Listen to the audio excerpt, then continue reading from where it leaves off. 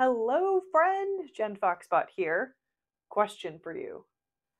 Is the electric field a real thing? Oh, wait, my head's blocking the way. Hold on. Da, da, da, da, da, da, da. What do you think? Is the electric field real? Do, do, do, do, do, do, do, do, do. Here's some thinking music for you and a thinking dance. Do, do, do, do, do, do, do, do. Yeah. What do you think? Yes, the electric field is a real physical quantity.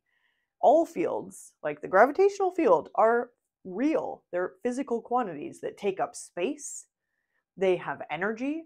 So, just like the solid stuff that we're more used to, like my hand and this microphone and a table or the wall, chalkboard, yeah, all those things take up space and have energy. And also, fields can interact with particles, other things that are real, and fields can interact with other fields, which is super cool. It's kind of like this wave particle duality thing or whatever. So, yes, the electric field and all other fields in physics are real physical quantities. Yay, science!